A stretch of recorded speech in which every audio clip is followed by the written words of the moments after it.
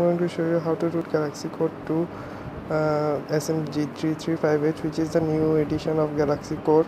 The thread is in XDA, which is I'll give you the thread link in the description.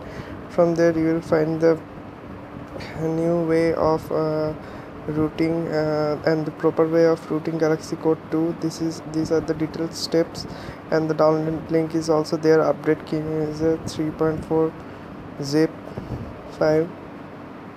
You can find it here in the link below. I will just give the page link to your and this is the attached file, which when you click you will get the download. Let me show you how to download the update key user zip.